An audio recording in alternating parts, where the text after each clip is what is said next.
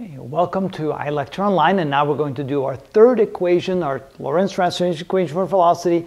Now we're going to solve for u. Remember, u was the velocity of the moving reference frame in reference to the stationary reference frame. So we take now the equation that we obtained on the previous video. We have v in terms of v prime, and we're going to use that equation to now solve that algebraically for u.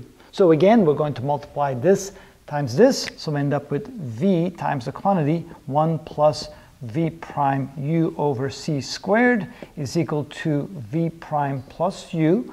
We get rid of the parentheses by multiplying this through, so end up with v plus v prime u over c squared is equal to v prime plus u. And now we want all the terms that have a u in it on the left side of the equation, everything else on the right side of the equation. So we end up with v prime u over c squared minus u when we bring the u across, and we end up with v prime minus v on the right side of the equation. I'm bringing this to the right side. Next, we want to factor out a u, so we'll go ahead and move this over here.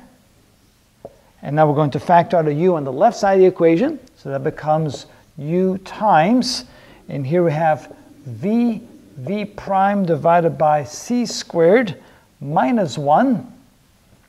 And that is going to be equal to v prime minus v. And what we're going to do is, because we like this in terms of 1 minus that quantity, we're going to multiply both sides by -1 by switching that around.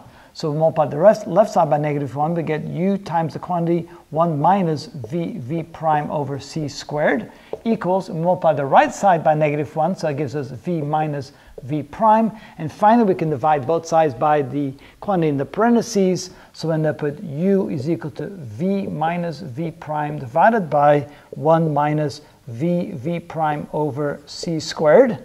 And there is our third equation for velocity. In this case, we have v and v prime in terms of, we have u in terms of v and v prime, and if we put that in here, we end up with u is equal to v minus v prime divided by 1 minus v times v prime over c squared. And there's the third velocity equation that we obtained by using the Lorentz transformation equations.